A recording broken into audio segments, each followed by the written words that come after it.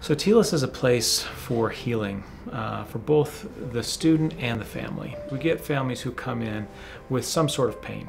And that could be a trauma, but that could just be any kind of mental health challenge with depression, anxiety, ADHD, learning challenges. And what we do is work with the family to help their child to get to a place of growth and healing, to be able to see the rest of their life in a good, productive way.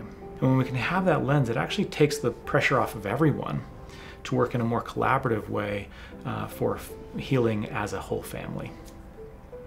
Most families who choose to come to Telos or choose residential treatment do so because they've already exhausted so many resources and options at home.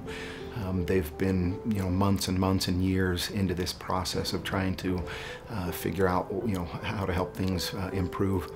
And so many families come here after that end of that journey looking for I guess what I would say is a more comprehensive, holistic approach to helping their young adult at home. They've often been to outpatient therapy and worked with school counselors and maybe a doctor, and that becomes very disjointed. And so in residential treatment, all of those things are under one roof. Right off the bat, a deep dive is done into assessment, a treatment plan that's really driven clinically by the therapist that then pulls all the other members of the team into that process.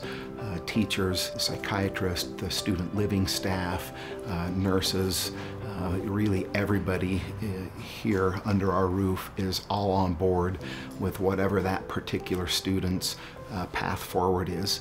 We're very driven, driven towards excellence. We are a community that's invested in inspiring and lifting each other to reach our ultimate potential. That's huge. There's a family feel to it.